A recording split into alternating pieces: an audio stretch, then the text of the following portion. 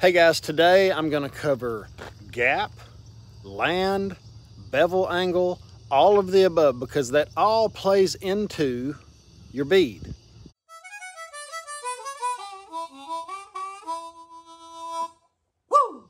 If your angle of your bevel is different, then your land needs to be smaller. If the pipe has imperfections in it and the bevel's not perfect, that's going to determine what your face and land and all that other stuff, gap, all that is part of it. It's relative.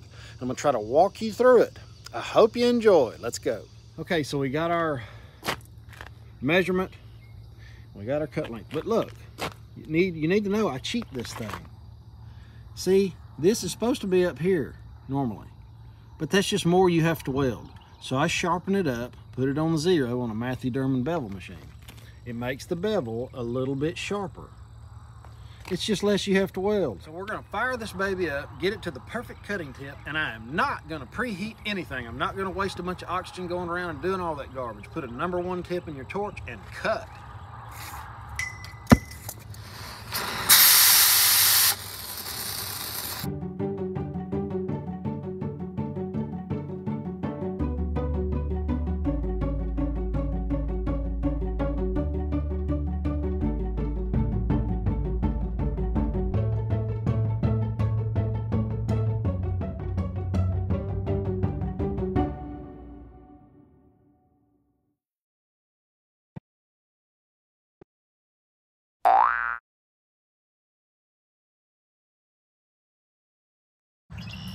Now that bevel is a little bit sharper than most. Not bad, just some. And there's a welding inspector out there saying, oh, it's gotta be 60 degrees or it's not gonna. Forget about that. You cut it however you want to cut it. But just remember, if you lay that bevel way back, you're gonna have to put a bigger land on it, or it'll be best to. Because the longer it is, the thinner it is on the end. The sharper it is, the less land. So just a little tip, let's keep going.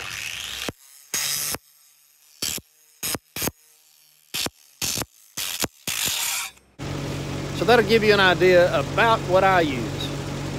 Bevel a little bit sharper, and I use just a little bit smaller land. I don't know, it's about the same. We don't ever measure them, we just put something on there. Nothing's ever perfect out here, you know what I mean? Let's keep going. All right, Jose just got through putting a land on this pipe for me. And I put it on video, but the welding machine's running and you can't hear anything. So you can see that's about, this is a 332 welding rod, and it's about a 332. Doesn't matter. It doesn't matter what you think.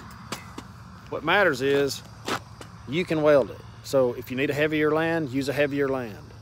But it all correlates together on gap and land, and there's a lot of imperfections. There's a lot of imperfections that happen along the way.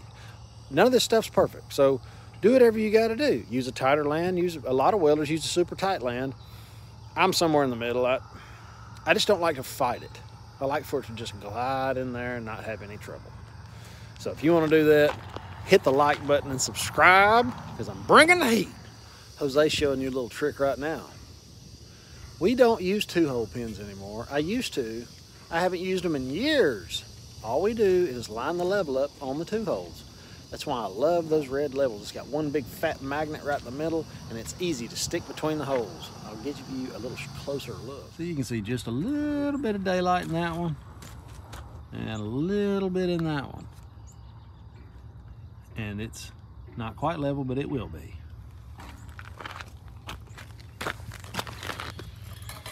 Our spacer, okay.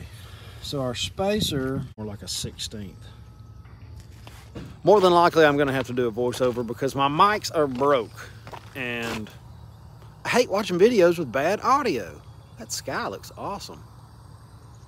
All right, let's go. All right, Jose's got me fitted up here. I just put the top tack in it. And that is pretty much close to perfect for me. Now, you'll notice you can see through that bevel.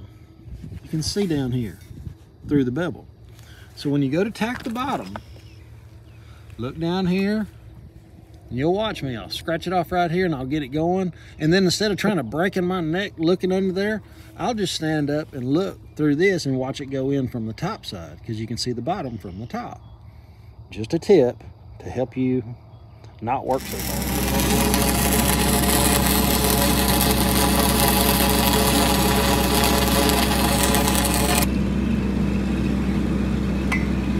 Make sure your tacks are about an inch. If you put a big long tack on it, it's going to be hard to get it level later. Another tip.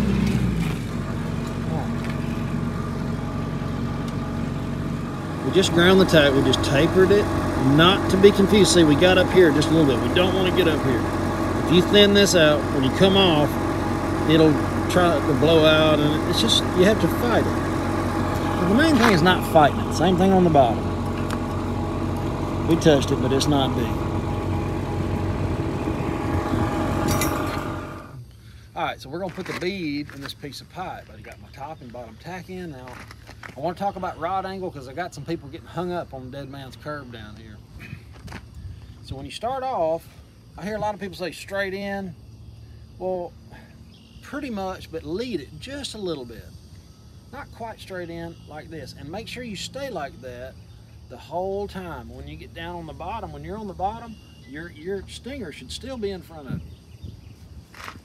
You know what I mean? Is that, you want to, and just practice that. Practice that angle. You can watch me do it and watch it several times because it's pretty much the same way on everything we do. Once you get it, the knack for it, it's really simple. But just about put it in without a welding tool.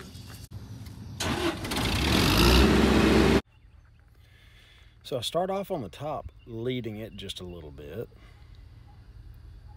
And as I get down on the side, I noticed my rod's pretty much straight in. It's funny, I didn't know that until I saw myself do it on video. But I do know at the bottom, I'm going to lead it. Let me get the stinger ahead of the rod, where it's kind of, you know, I don't know another way to say it besides leading it. And that'll just close up. And guys, once you start getting this, you do it successfully a couple times without stopping, it's going to be like second nature. It's going to be not a big deal anymore. But I remember when I started, it was just a nightmare trying to make it from the top to the bottom without having something happen. But just keep on practicing. You'll notice I do the same thing on this side. Leading it just a little bit. And then on the side, I'll be pretty much straight in.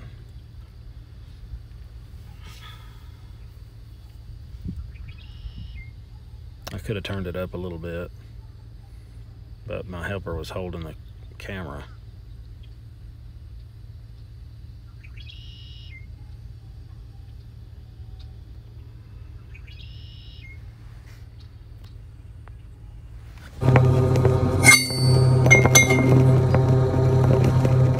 That's it, guys. If you've got any questions, leave it in the comments.